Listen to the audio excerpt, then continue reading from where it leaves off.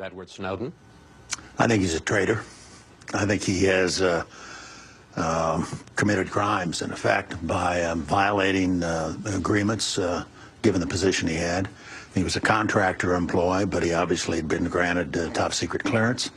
And I think it's one of the worst occasions in my memory of somebody with access to classified information doing enormous damage to the national security interests of the United States. Asked for his response, Edward Snowden told The Guardian readers, quote, "This is a man who gave us the warrantless wiretapping scheme as a kind of atrocity warm-up on the way to deceitfully engineering the Iraq War that killed over 4,400 Americans and maimed nearly 32,000, as well as leaving over 100,000 Iraqis dead. Being called a traitor by Dick Cheney is the highest honor you can give an American." Was it a criminal? Well, yes, but I suppose in a technical sense it was criminal, but set against the larger crime that is being committed by the state.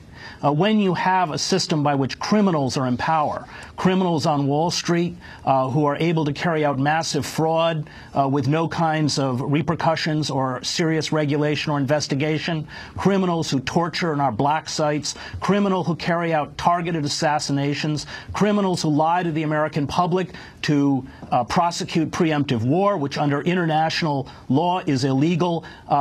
If you are a strict legalist, as apparently Professor Stone is, what you're in essence doing is protecting criminal activity. I would argue that in large sections of our government, it's the criminals who are in power.